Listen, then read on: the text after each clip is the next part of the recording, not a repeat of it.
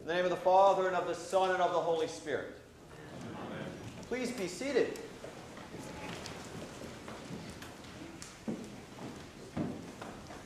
Fairly positive, all of the eyes of the D.C. metro area sports fans that were not distracted by a horse race yesterday, or whether the Caps were able to elude elimination from the playoffs, were squarely focused on Ellicott City, Maryland, for the U10 soccer game between Ellicott City and our own Fauquier United teams.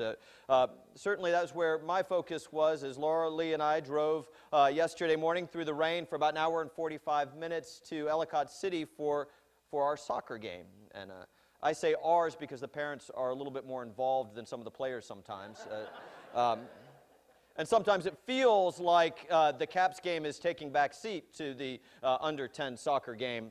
But I had a lot of time to think about my sermon and in the drive there, and not much was coming to me. But as I was watching the game, I was sort of thinking about what it means to have Jesus as our good shepherd. And there was a moment where it became clear that one of these two illustrations might be a little bit about what it's like to be the good shepherd, or to understand who the Good Shepherd is. So a little background into this exciting game, and it really was actually a very exciting game. The other team took a 1-0 lead into halftime. Then they came out really early in the second half and doubled that. So we were down 2-0. All hope looked lost. But this brave band of young girls rallied back. Two quick scores, tied it at 2.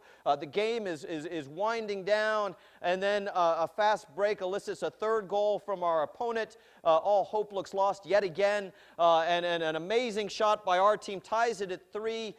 All the parents are looking at their watch to see when this game was going to end and whether we'd still get to Gold Cup or not. And right as we were convinced it was going to end in a very satisfying 3-3 tie, one of our players hands the ball inside the penalty box, and they have a penalty kick, which seems like for the win. And I will tell you that my daughter was the goalkeeper.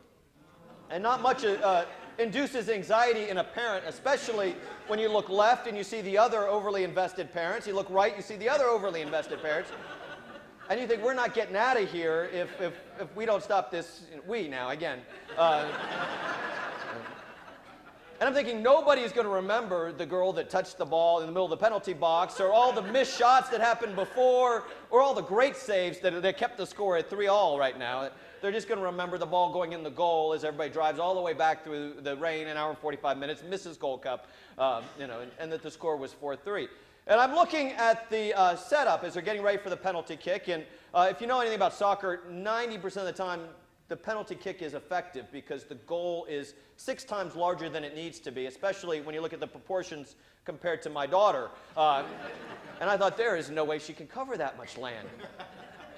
And every fiber of my being wanted to run out on the field and jump in front of it, or protect the other half of the goal and say, you take that side, I'll take this side. Or just run off with the ball and see if they catch me. So there we stand. And it seemed like 30, 45 minutes. And I thought, please, Lord, please, let her save this shot. Let her save this shot. And she steps up to the other opponent, steps up to the ball and kicks it with all of her might. And I'm sure you saw in Sports Center what happened.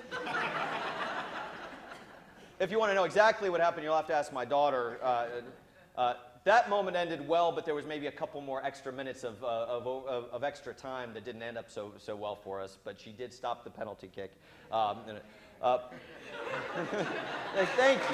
you. I had a lot to do with it, so thank you very much.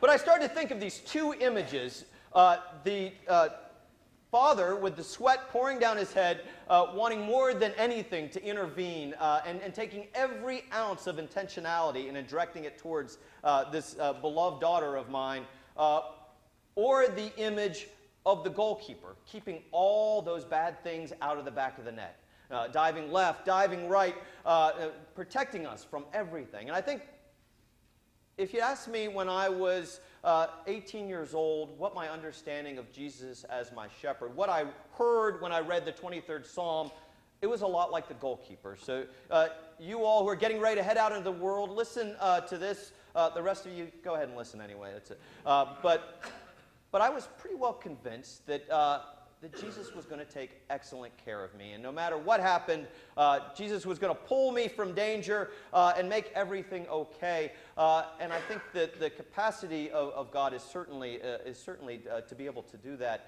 But I think one of the hardest things is to love somebody enough to let them fail, to let them do all of the things that we read in that collect, to let the ball sometimes go into the back of the net.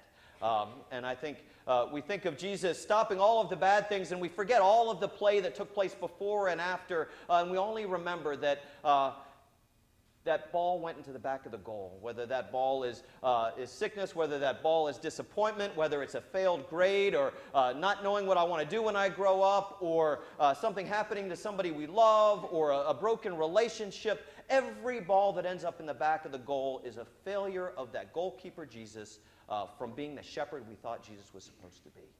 But that's not the way that Jesus is. And I think that sometimes maybe the illustration of that parent on the sidelines who wants more than anything to jump on the field, but loves enough to let that child make their own play, to miss their own play, but to play the game.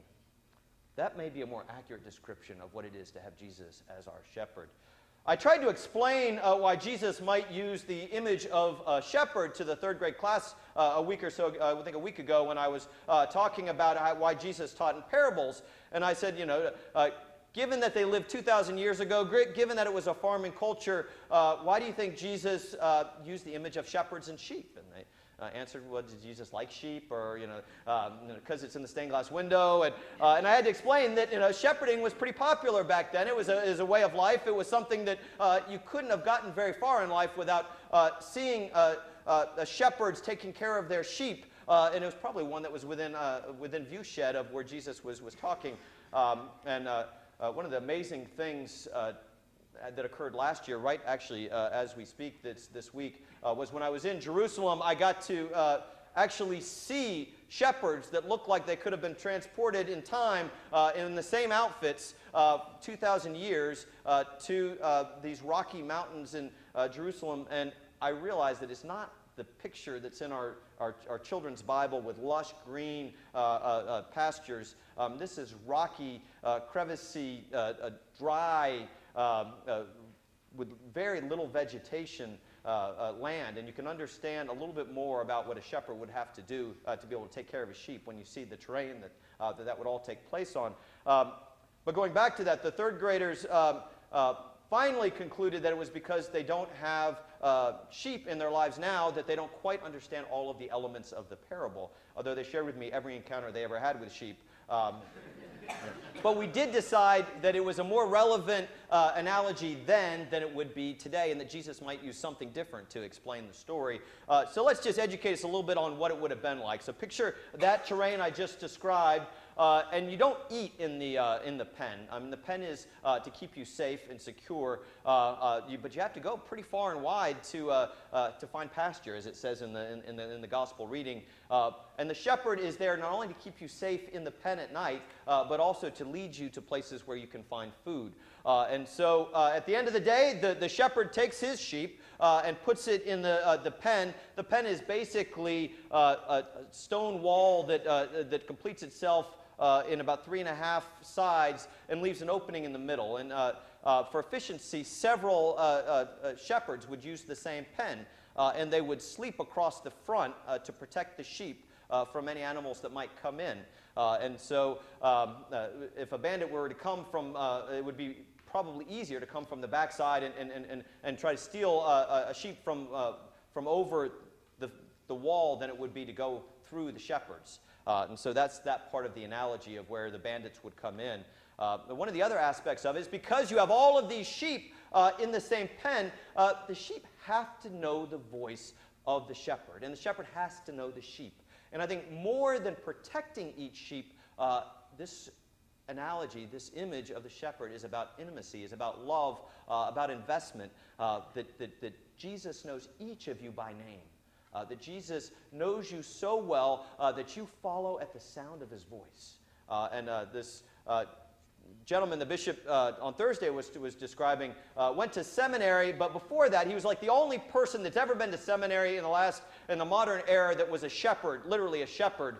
Maybe before that he was a carpenter, but he was a shepherd before he went to seminary. And he describes going back after he graduated from seminary to the people that owned all of the sheep. And he went and he called the name of his two beloved sheep. And they went running from the other side of all of the sheep straight to him, that they still recognized his voice and ran so fully. And I think that kind of intimacy, the same kind that you can understand on the sideline for a parent who wants so much to see the success and urges their child to be all that they can be, is a little bit more than the shepherd that keeps bad things from happening all the time. But we do have that beautiful image of Jesus lying across that opening. And he says, I laid down my life. I became the gate. I became what separated evil, death, and all of the powers that corrupt and destroy from my beloved sheep forever. That doesn't mean bad things aren't going to happen. That means the veil between God and God's people, the power of death, all of that has already been taken care of, has already been laid down in Jesus giving his life upon the cross. And that image of Jesus as the gate sort of cements that. But one more thing about that shepherd. The shepherd leads us to the kind of life that God wants us to live. And as you all get ready to walk out these doors to go and pursue all of your dreams, remember that God has an incredible dream for you. God invites you to go out. One of the things in this reading, that word that it says he leads them out, it's not really a word that means leads them out. It's actually the same word that he used when he's casting out demons, and the same word that he uses when he casts out the money changers. Jesus is urging with all of that power that he has for you to come out of that comfortable place, the security of that pen, and go and find lushness. To find the things that truly give life meaning and purpose. That reading from Acts and that beautiful image of people taking care of one another, of breaking bread and that special meal that's been poured out for us together in a way that transforms their hearts and their minds and their bodies to be Christ's hands and feet in the world, in a way that allows our life to have body and meaning beyond the things of this earth. That's what God leads us into. That's what our shepherd, who's standing on the sidelines and pacing the field of life with us, wants so desperately. For us to know that God is there. For us to know that God is leading us out, urging us out to live bigger and broader and more kingdom-filled lives. So for those of you stepping forth, those of you just stepping forth and heading home, our shepherd calls us to more than we think possible. Causes us to leave our pen and urges us into more dynamic, more lively, more spirit-filled, more generous, and God-filled life. Amen.